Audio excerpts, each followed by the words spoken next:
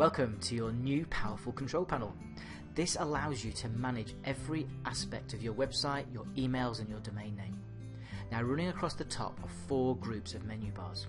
Without doubt, the button that you'll click the most often is this one. It allows you to manage each of your web pages. Here you can view all your web pages, create new web pages, rename web pages, build menus of web pages, delete web pages, optimize web pages to Google, lock web pages. I think you get the idea. Pretty much anything that you can think of to do with web pages is managed here. The other button that you'll use loads is the preview button. This shows you what your site looks like on a desktop, on a tablet, and on a mobile. There's a big bank of buttons here with sub-menus that do a great deal. There are dozens of other videos that walk you through each aspect of these and show you how to create amazing content, slick professional layouts, and control this new business asset. The style button is incredibly powerful, but to get the most out of it you need to understand how it works.